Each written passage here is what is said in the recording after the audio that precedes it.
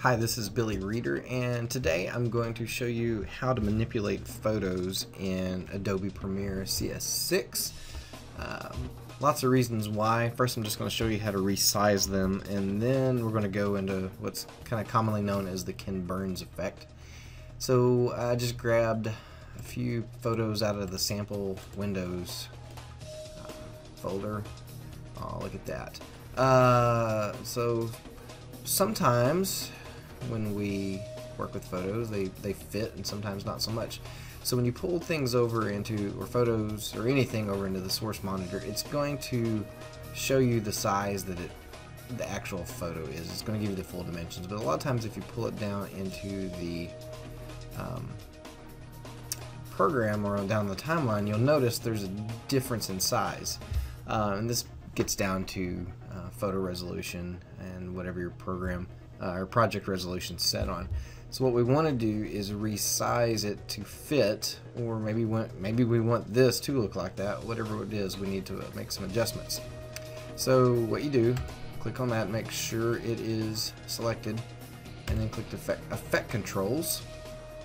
And if you notice, you've got a little short timeline up here, and this timeline is the equivalent of whatever clip you happen to have selected. So, and that'll become a little more important later, but all we're going to do right now is resize it. So we'll go over here to this drop down menu, this little triangle, click that, and we have position and scale, and we've got some others. We're not going to worry about those. So scale is really all you have to do. You can click on it and type the number in. I typically prefer just to put my mouse over it. You get the little double arrows, click and drag to the left to make it smaller, or drag to the right to make it larger. Now, one of the things you can also do, if it's the right size, you can see the edges, you can double click over here in your program monitor and you can resize as well. So that's an option. And so really all you have to do is just adjust it to whatever size you want, and that's it. So easy enough. You can also adjust the position through the same way. So maybe you want it a little bit larger. We'll go ahead and zoom up, but maybe you also want it over to the left a little bit.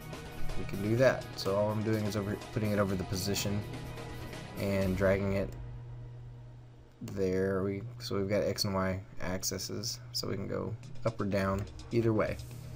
Alright, now let's get back to where we originally were. Just going to drag that back. Smaller. Alright, now the Ken Burns effect. Ken Burns is a guy who makes some phenomenal documentaries. He's still around, but when you watch a Ken Burns documentary, you go ahead and get set for the day, because his are, epic, multi-hour presentations. Phenomenal, but often 6 hours long or so. So get comfortable. But one of the things that he mastered a long time ago was the ability to kind of bring photos to life. And the way he did it then, and as far as I know he still does it today, is he actually take a printed photo and tack it to a corkboard, and then use his camera to actually zoom and pan around on the photo. And back when I got started, that's how I had to do it too, because we didn't have all this lovely technology to work with. But now that becomes so much easier. So I'll show you how to do that right now. Alright, so remember, we've got this miniature timeline right here. And so right there, that's the beginning. All the way there, that's the very end. So what we're going to deal with now is something called keyframes. And if you look right here on the left of these, each one of these, you have these little stopwatch looking things. And these are how we set keyframes. So what you do is we go over here and we say, this is where I want this image to start.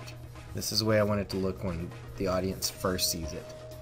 And we can leave it just like that, and we can say, alright, 1 second in, or it could be at the beginning. It doesn't really, wherever you decide from an artistic standpoint it needs to be. you can set a keyframe. And all you do to set keyframes is press these little buttons. And so I'm going to press position and scale. I'm going to leave the rest of them alone. And notice once I did that, it drops these diamonds. This marks the keyframes. Alright, and so that's where it's going to start. And now I'm going to go further down the timeline.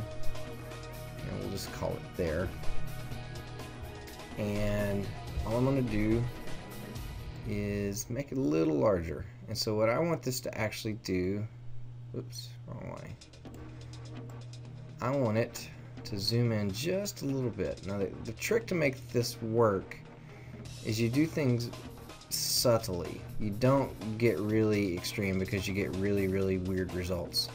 But I just want a little bit of a zoom right there. And I'm going to let go. And then maybe with the position, I'm going to move it in just a little bit. Like I said, not a lot. And now if you notice it dropped, it automatically dropped another keyframe in here. And so now what we have is we hit play, runs along, and then it made that really awkward jump because of the computer. That's what it would normally look like. There we go. Nice smooth transition. And then we stop. And that is super important because, like I said, it brings life to things. So what I'm going to actually do now is bring in another photo, the penguin photo. Everybody loves penguins and koala bears. This is an exercise in cuteness today. Alright, so I'm just going to double click on this one, bring that up. And so again, we have differences in sizes. So I'm going to go quick effect controls, motion, scale, I'm going to bring it down. Alright, we're just going to call it there. Now one of the things that we want to do sometimes is if we have multiple characters in an image, we may just want to draw attention to one of them. This happens a lot when you're talking some sort of narration and you want to single out a single individual and you want the audience to know exactly who you're talking about. So in this case, we're just going to say it's this guy because, well, these two are looking at him. So we want to add attention to this guy. And so all I'm going to do is come back in, set my keyframes, and then I'm going to go forward a little bit, say right here again. Alright, so now I want to make adjustments knowing that I want people's eye to focus on this guy. And so I'm going to zoom in a little bit. And then I'm going to adjust the position. Like that. And come down just a little bit. Not too far. Maybe zoom in a little bit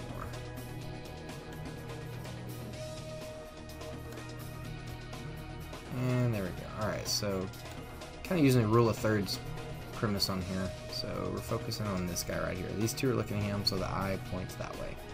And so if you notice, we've dropped our keyframes, we have other keyframes, and so now you can zoom right on in, and it draws attention to Happy Feet. So, alright, so now we have Mr. Koala Bear going into... Alright, and that just brought up a pretty good thing right there. This is a bad transition when it goes to stop like that, and then it comes to that, and it does that. That looks kind of tacky. This would be a pretty good place to consider, one, either moving these keyframes, because that is one thing you can do. Go back to my koala bear. If I don't like that kind of pauses at the very end, I can actually grab these things and just slide them over. And so now it's not actually going to hit until we get to the very end. And I can also make as many adjustments as I want. And I can add more keyframes and make it move other places. Pretty much an infinite amount of time. So I'm going to drag that there. I'm going to add a little video transition, throw a dissolve over the top. Play that, see what that looks like. That's not bad. Could be worse. I'm gonna do this again. I'm gonna go ahead and just move those all the way to the beginning.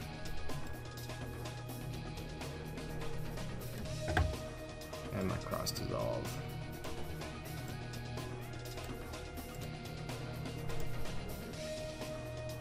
There we go. Kind of motion into motion. And one of the things you want to pay attention to is not make sure you sort of shift a little bit. Don't make it just everything going the same direction. So you want to add a little diversity in the direction of things. This gives it a much cleaner look. So now imagine your nice music in the background, Mutual of Omaha. You guys are probably too young to know what I'm talking about. Wild Kingdom, and there we go. So now you're all going to be Ken Burns experts, and I expect some phenomenal looking photo documentaries coming out soon. Until next time, live well, edit on the beat, and make some great videos, guys. See you next time.